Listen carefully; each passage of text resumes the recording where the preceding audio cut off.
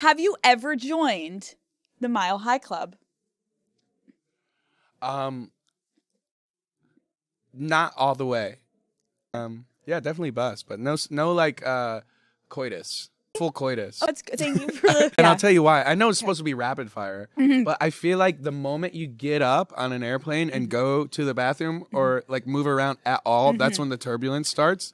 Because I'll see somebody get up and I know they have the poop walk. So I can tell they're gonna be back there, and I'm like, get back in your seat. It's so bumpy right now. I know this is your fault. Am I the only one that feels that way? No. I agree with you, and I understand that. Have you ever had the poop walk on the plane? I have never shit on an airplane. I have never either. I was on the airplane, and I think there's nothing worse than when someone has gas on the airplane, and you're just like clench it or do fucking something, bro, because it's reeking.